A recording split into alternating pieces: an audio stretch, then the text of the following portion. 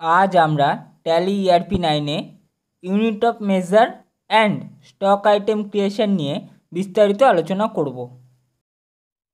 এবার আমরা দেখব স্টক আইটেম কিভাবে তৈরি করতে হয়। তার জন্য প্রথমেই আমাকে তৈরি করতে হবে ইউনিট অফ মেজার। এই ইউনিট অফ মেজার কি? প্রত্যেকটা জিনিসেরই একটি আলাদা আলাদা পরিমাপক একক থাকে। এই পরিমাপক এককটাকে আমাকে তৈরি করে নিতে হবে। এই ইউনিট অফ মেজার আছে ইনভেন্টরি ইনফোতে।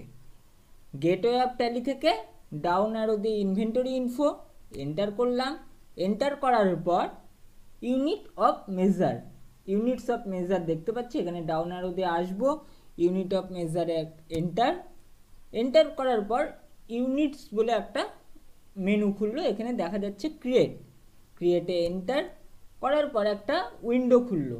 এখানে আমাকে একটা প্রথমে দিয়েছে টাইপ, মানে সিম্পল একটা টাইপ দিয়েছে, তারপরে দিয়েছে সিম্বল, মানে যে ইউনিটটা তৈরি করব তার সিম্বল। আমি সাপোজ দিচ্ছি PCS, এন্টার দিয়ে নিচে আসলাম। তারপরে দেখাচ্ছে ফর্মাল নেম, মানে ওর পুরো নামটা PICES, পিসেস, এন্টার। তারপরে দেখা যাচ্ছে নাম্বার অফ ডেসিমেল প্লেসেস, মানে এখানে পয়েন্টের পর কতগুলো সংখ্যা থাকবে। যেহেতু পিসেসের কোনো ডেসিমেল প্লেস হয় না, তাই আমি ডেসিমেল প্লেস 0 রাখলাম। দেন এন্টার, এন্টার করার পর একটা উইন্ডো আসলো, দেখা যাচ্ছে accept yes or no. Enter করলে সেভ হয়ে যাবে। কি করে বুঝবো সেভ হয়ে যাবে গেছে? এখান থেকে আমি এক্সকেপ করে কিবোর্ডের এক্সকেপ বাটনটা প্রেস করে বেরিয়ে আসলাম। বেরিয়ে আসার পর ডাউন অ্যারোতে দেখতে পাচ্ছি ডিসপ্লে, ডিসপ্লেতে গিয়ে এন্টার করলে আমার পিসেস বলে একটা ইউনিটস তৈরি হয়ে আছে দেখাচ্ছে। এবার এখান থেকে ব্যাক করার জন্য কিবোর্ডের এক্সকেপ বাটন প্রেস করব। এবারে তৈরি করতে হবে স্টক আইটেম। স্টক আইটেমে তৈরি করার জন্য আমাকে আবার গেটওয়ে অফ ট্যালিতে যেতে হবে। গেটওয়ে অফ ট্যালিতে আসার জন্য কিবোর্ডের এক্সকেপ বাটন প্রেস করতে থাকবো। আসার পর এবারে আমাকে আবার যেতে হবে ইনভেন্টরি ইনফোতে। ইনভেন্টরি ইনফোতে এন্টার, এন্টার করার পর 2 নম্বরে দেখতে পাচ্ছি স্টক আইটেমস। ডাউন অ্যারোতে নিচে আসবো, এন্টার করলাম। এখানে স্টক আইটেমসের দুটো ভাগ আছে, একটা সিঙ্গেল স্টক আইটেমস আর হচ্ছে মাল্টিপল স্টক আইটেমস। মানে অনেকগুলো যদি একসঙ্গে আমি স্টক করতে চাই তাহলে মাল্টিপল স্টক আইটেমস, আর সিঙ্গেল মানে একটা একটা করে করলে পরে আমার সিঙ্গেল স্টক আইটেমস। আমি সাপোজ এখানে করছি সিঙ্গেল স্টক আইটেমস। ক্রিয়েট করার জন্য ক্রিয়েটে এসে এন্টার, এন্টার করার পর এখানে দেখাচ্ছে নেম, আইটেমটার নাম কি হবে। এখানে আমি দিচ্ছি কম্পিউটার, এন্টার।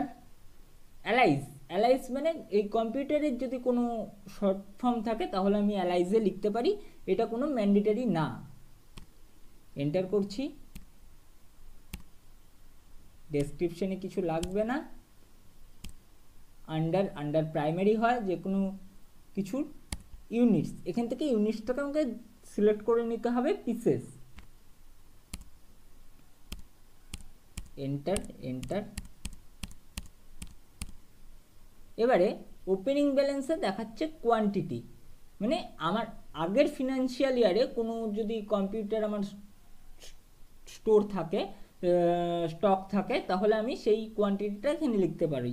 সাপোজ আমার আগের ফিনান্সিয়াল ইয়ারে 5টা কম্পিউটার ছিল।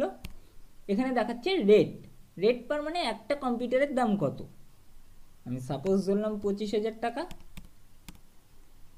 এন্টার। পার পিসেস আমার দেখাচ্ছে ভ্যালুটা 1,25,000 টাকা। তার মানে কি আমার 5টা কম্পিউটারের ভ্যালু আসলো 1,25,000 টাকা। দেন এন্টার। এবারে দেখাচ্ছে অ্যাকসেপ্ট ইয়েস অর নো। এখান থেকে এন্টার করলে পরে ওই প্রোডাক্টটা আমার সেভ হয়ে গেল। এবার এটাকে দেখার জন্য এক্সকেপ দিয়ে বাইরে আসব।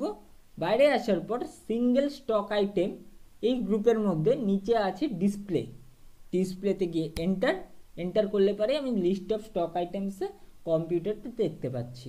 এই ছিল আজকের বিষয়। Thanks for watching. আমাদের এই ভিডিওটি ভালো লাগলে লাইক করুন এবং নোটিফিকেশান পেতে চ্যানেলটি সাবস্ক্রাইব করুন এবং পাশে থাকা বেল আইকনটি প্রেস করুন।